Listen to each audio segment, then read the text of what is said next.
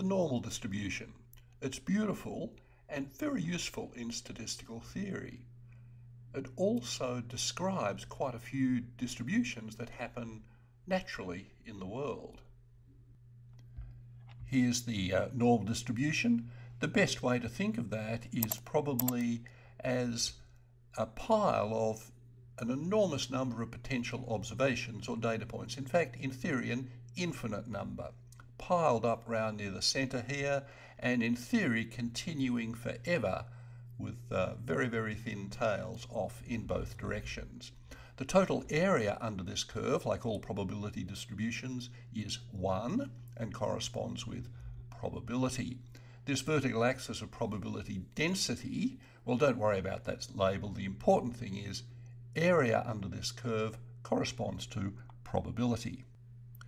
Here's the normal distribution at the normal page in ESCI. I can turn on the mean. The axis here is Z or Z, so this is actually a standardized normal distribution. And here are the units 1, 2, 3, -1 and so on in units of standard deviation. I can turn on the Z lines like this. Then our rules of thumb say that the area under the curve between 0 and 1 is approximately 1/3 of the total, another third here. And another rule of thumb is that between Z is -2 and 2 is about 95% of the total area, so about 2.5% beyond 2 and another 2.5% beyond -2. Now I can turn on another axis, the x-axis, which is showing in this case IQ scores, so with mean 100 and with standard deviation of 15. And so as you use those formulas to translate backwards and forwards between x and z, then you are simply translating between this upper axis and the lower axis.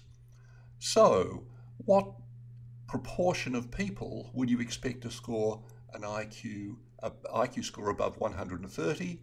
Translate that down here to Z of 2, and we know the area is here roughly 2.5%, so roughly 2.5% of people would score an IQ greater than 130.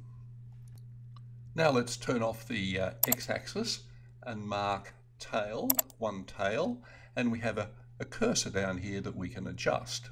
If we turn on areas, the cursor is set here at Z of 2, and so the area beyond it is 0.0228, and to the left 0.9772, roughly corresponding to our 2.5% here.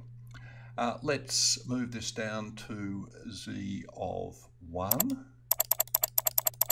There we are. Ooh, a bit too far. Z is 1. 0.84 is the area here, so 0.5 is the area up to 0, and so 0.34 the area in there, roughly corresponding to our rule of thumb of about 1/3 of the area in here. Let's find more accurately the critical value of Z for 95%. I want to have two tails and move the cursor out until the area between the two cursors here is 0.95. I've overshot. Let's come back a little bit.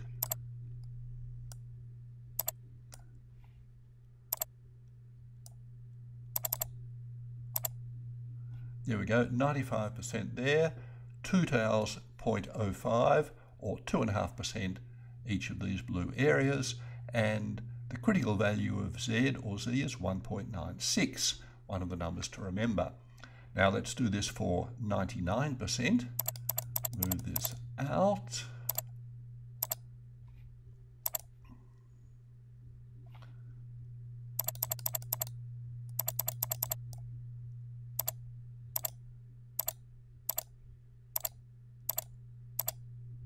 And there we go. We've got 99% here, the two tails just 1%, 0.01 area, and the critical value down here is 2.58 when rounded. So between Z is minus 2.58 and plus 2.58, we have 99% of the area under this normal distribution.